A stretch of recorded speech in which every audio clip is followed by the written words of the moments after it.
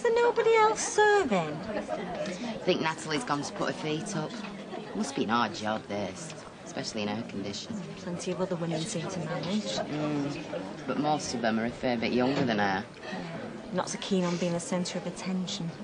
This baby's got everybody feeling sorry for her again, just how she likes it. Hey, well, as long as you're all drinking, I don't think she's bothered. All right. Hey, what's all this in aid of? Well, we're trying to stop the council tarmacking the street next week. Didn't you get the letter? Oh, yeah. We got some off council. I just thought it were a bill. Well, will you come? Holding a meeting here tonight, 6:30.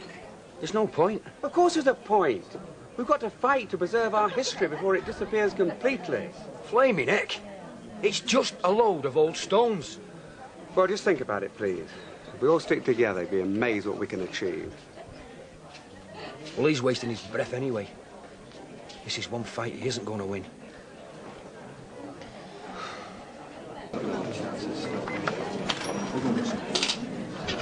Glad you could make it down. Right, if everybody could get their drinks, we're about to start. Come on, that's our cue to leave. Well, you might as well stay now you're here. Oh, no, love. I'm not in mood. I just want to put my feet up and watch telly. Hey! Good luck, mate. You're going to need it. Come on, let's go. What are you up to, you? You're grinning like a Cheshire cat. It's Barlow and his merry men. Just wait till they find out their little protest is all for nothing. How do you know that? Or is it just wishful thinking? That job I was doing uptown Street, it's just been cancelled. So guess what?